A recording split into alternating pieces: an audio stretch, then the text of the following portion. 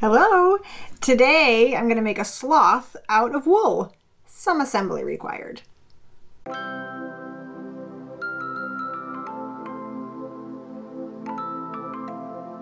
Hello and welcome, or welcome back to my channel. Today I'm doing some needle felting because I think that that's fun and that's what I felt like doing today. I'm gonna make a sloth because it seemed like a really cute and fun thing to make, and I haven't made one in a really long time. I'm gonna try to work a little bigger today. The last thing that I needle felted was kind of small, so for something different, I'll go in the opposite direction. Why not? Let's see how it goes. I will be making an armature for my sloth, partly so that he or she can hang on a little bit better, and partly because I might animate him later. I might have him do a little video for you. We'll see. So I will start by making the armature. I'll make him kind of sloth shaped, and then I will work on his body and build him a little bit up. Let's get started. I have very cleverly forgotten to film the time lapse. I was sitting here all quietly thinking that I had pressed the button, but I didn't, so I think you can probably imagine how I made an armature. Sort of looks like it could hang on stuff, and that, to me, is what a sloth is all about. So now it's time to put the core wool. I use mill waste, which is a little bit softer than you would probably want to use for core wool, but I have a giant bag of it, and so I put it on the inside. It's fine. If you were starting, you would probably want something a little bit more coarse. This works. So I will put that on. I'll make his body and his head and build out his arms a little bit, and then I will come back to you and we'll see what we do next.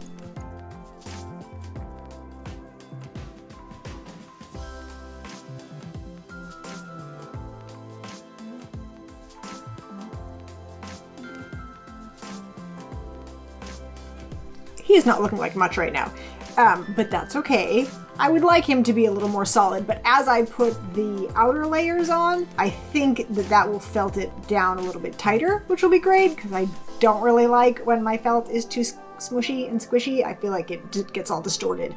I like what I like. That's just the way it is. So the next step that I'm going to do is I'll get my extra like outside, sort of a brownish grayish sloth color, build that up. And then for the face, I'm gonna try to do it in the style that I've been doing my Instagram sketches.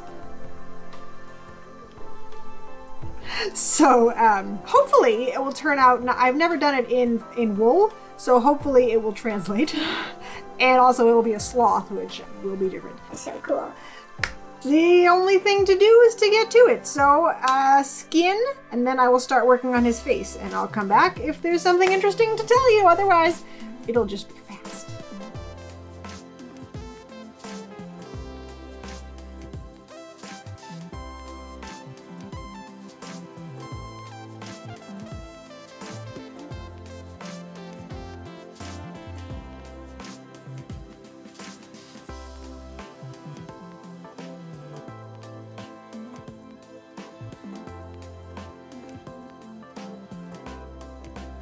So I've seen people sort of adding fur, which is weird because usually what I like to do is I like to make all of my fiber really tight and it's smooth as I can get it, and then that's how it is.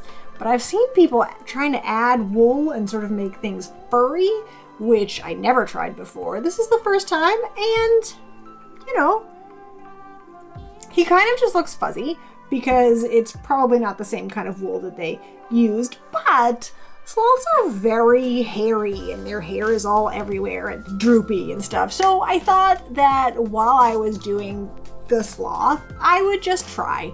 I would say, see how it went. And I don't know, I think it's kind of cute. I think it's hard to see it here, but with a little hairstyling, it might be kind of cool. And I'm glad that I tried the method a little bit. I think it would work better with sort of a softer merino kind of wool, but interesting. I'll keep that in mind for the future. So I know that the last time I talked, which was in real life 2 hours ago, and this is not a fast project, FYI.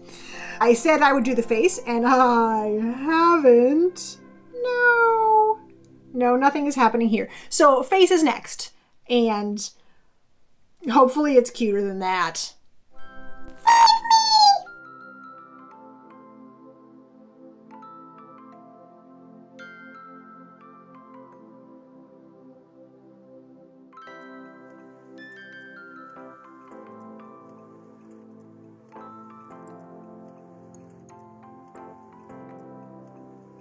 So good news, I seem to have recovered my ability to make cute things.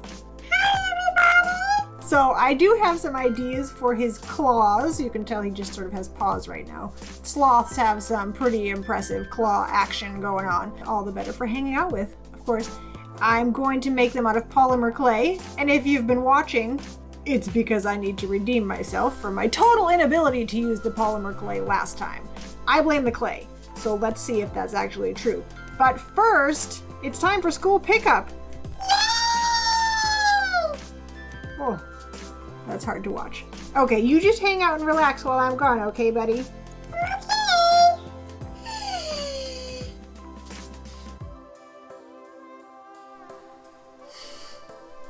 Something wrong with me. It's time to go outside. Alrighty, he had a good rest and he is ready for claws. So here is my plan. We're gonna use this light brown polymer clay and these teeny little wires. And hopefully, maybe if I stab it with a needle, I'll be able to stick the wire in with a little bit of glue and get some claws going on. So I've cut out my wires, 3 for each hand because he's a 3-toed sloth, and I guess we'll get going and see how the claws turn out.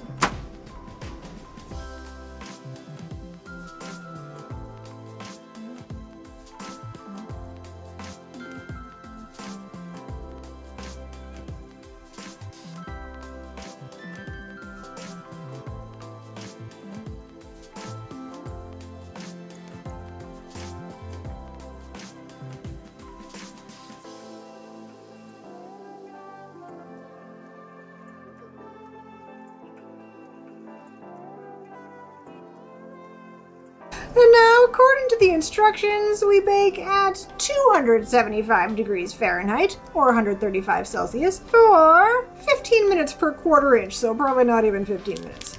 10-15 minutes. And then we'll see what happens. I might need to trim these a little bit more afterwards. That's going to be kind of a lot to try to jam into his hands.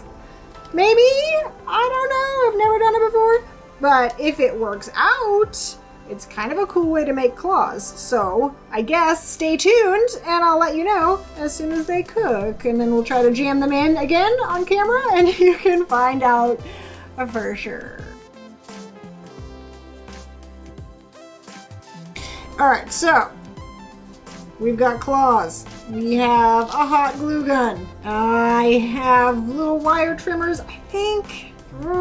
I don't want to make them so short that they don't stay. I can always trim them a little shorter. I'm gonna go like ½ an inch or something and see if I can jam them in that far. And if not, I don't know, just make it smaller, I guess. So I'm gonna use a little bit of a hot glue in it. Here, I'll do the first one. We'll figure it out together. So I'm gonna just make kind of a poke a hole because they don't just go in. All right, that works. So a little bit of hot glue in it, I guess. I want it to be all stringy. See if I can get it approximately where it was. Shove it in, let it dry, and it works. I'll do the rest.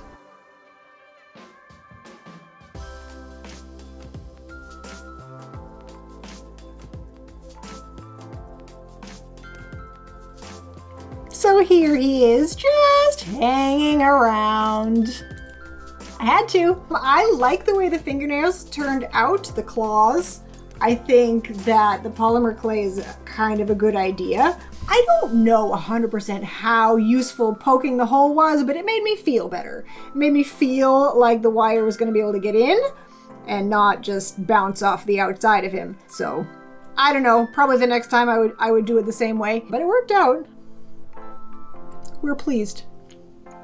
So, if you enjoyed this video, feel free to give me a claw up Or also click subscribe if you haven't already. Make sure the notification bell is on so that you don't miss any more videos. They come out on Tuesdays and Saturdays. Definitely tune in next time. I can't stop looking at him. He's cute. If you can think of a name for him, leave me a comment down below. I can't think of anything. I can't think of anything yet, but I probably will. I don't know. So let me know what you think. How do you think the toenails worked? I just can't call them claws. How do you think the claws work? What do you think? Have you tried that before? I feel like I've seen people make little tiny mouse hands and stuff like that. I don't know, it works out. I wasn't sure how well it would integrate with the fiber, but he's happy with himself. So that's what's important. Anyway, thank you for watching. Bye! See you next time.